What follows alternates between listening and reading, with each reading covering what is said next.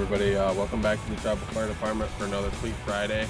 My name is Tracy Cole. I'm a senior firefighter on A shift, and today we're going to be going over engine 2. This is our main fire suppression engine. It's a 2007 Spartan. So that's that. All right, so let's take a look inside. Here's the driver operator compartment.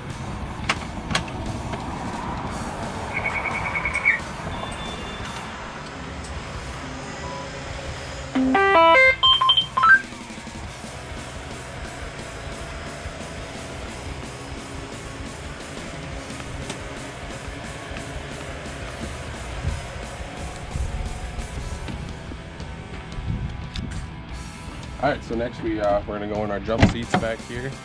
It's equipped, we got 4 Draeger 7000 4500 PSI bottles. We got our water bullet here, and then our medical cabinet right here. Stocked with all our radios with our structure fire, fire ground communications, our opiate overdose kits. We got our gas sniffer up here for any gas leaks, stuff like that. Our suction and our AED.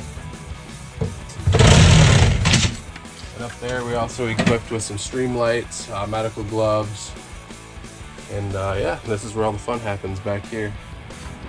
Alright, so coming to the driver's side panel here, we got 25 foot and 50 foot of our large diameter hose for hydrant operations, our steam report, and our 2 discharge, along with the 2.5 inch intake, like nursing operations. Also we got 2 pre-connect lines, 250 foot apiece. 1 3/4 with 250 foot pre-connect of 2.5, all foam capable. And then down here is going in, we got a low level strainer for drafting out of the porta tank. Let's check out the pump panel.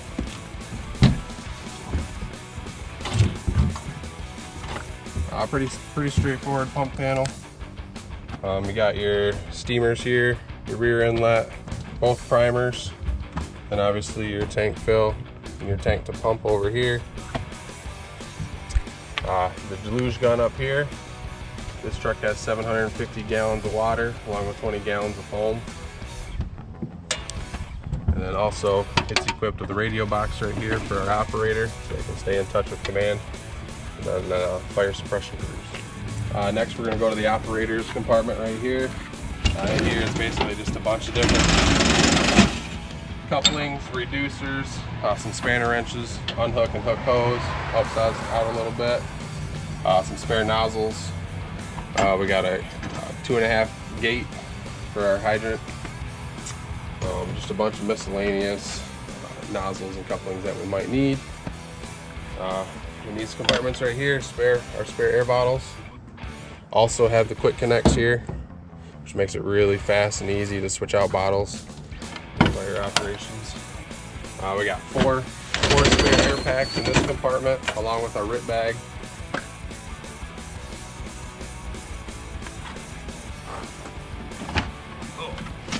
In the rear compartment, we got a PPV, otherwise known as a positive pressure vent fan, cord reel. Any extrication might need some extra lighting, we can run off the generator of the truck. I got some air hose along with some Zorball pads, spare batteries for all of our electric extrication tools, drills, traffic cones, along with a little bit of extra scene lighting. Over here, this is going to be our extrication cabinet. Really quick above top, we got all of non-pre-connect, spare LDH, and 2.5 in case we need to get a little bit of extra length on our hose for our hydrants. In this compartment we got our Genesis hydraulic jaws. Truck 3 has our actual battery powered jaws. These are kind of a backup set. Toolbox here for all of our tools. Extrication wrenches, stuff like that, disconnect batteries. We got a portable generator light back in there. And then this will be our pump that controls and runs our jaws. Moving over to the officer side rear here, this is going to be a bunch of cribbing for extrication up top here, stabilize the cars in the wreck so it's not getting away from us. Along down here are step chocks. And moving down to the bottom shelf here, we got our typical hydrant bag, along with some brooms and shovels to clean up debris on car wrecks. Right here will be our K12, cut through garage doors, steel, pretty much anything. And then a vent saw right here so we can ventilate, cut holes in the roof on structure fire. Spare gas. Right here's extra bottles again in both of these compartments. Moving up here, these are all our hand tools for fire suppression. There's actually a handle here and it swivels out. More tools behind that.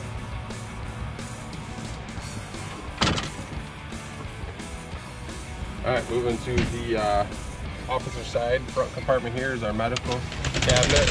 We try to keep all our trucks the same. So starting right here, we got 2 jump bags fully equipped, along with our COVID-19 precautions, our PPE kit that we've prepared. We got the Stryker Lucas again on this truck for all of our cardiac arrests. Up top here we got head blocks and C-collars for C-spine or spinal injuries, immobilization. We got head boards for spinal injured patients and car wrecks and stuff. We can actually stabilize their spine from a seated position and pull them out of a car. We got our traction splints here for mid-shaft femurs, fractures, along with a bunch of disinfectant wipes and sanitary needs.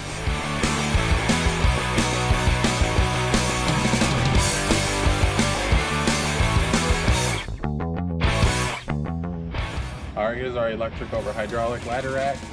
It's equipped with a 24-foot roof ladder here, along with a 24-foot extension ladder below that. Our hard suction for all our drafting, along with another hard suction for our nursing. We can actually hook right into the back here and nurse off our tender. 10-foot attic ladder as well. And also there's a pipe pull for pulling ceiling, stuff like that.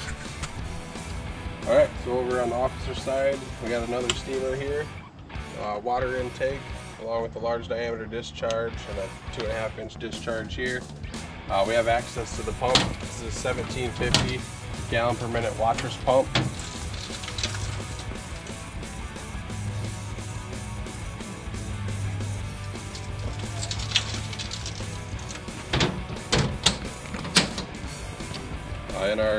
In our step compartment here, we got a floor dry to clean up like gas or oil leaks in a car accident. Also the remotes here to lift our cab for vehicle maintenance.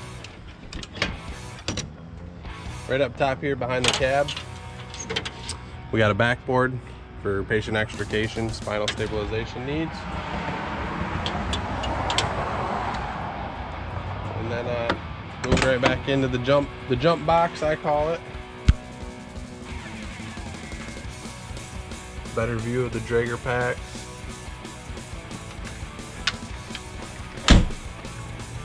Moving right up into our officer seat here. It's equipped just like truck 3. We got our tablet for our navigation and all of our reporting needs.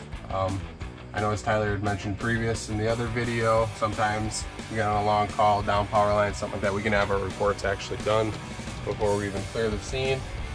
We also have a Knox box in this truck with keys for local businesses around, so we can access them.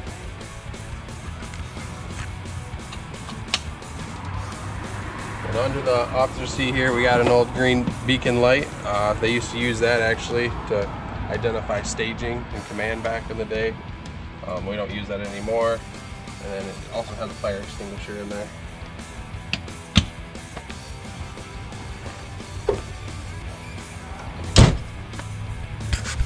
Right up front here is our front bumper line. It's pre-connected.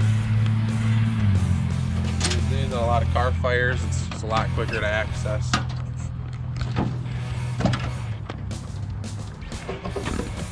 Adjustable nozzle, along with another cord reel, again for extrication needs or anything where we need a little bit extra power, a couple spanner wrenches.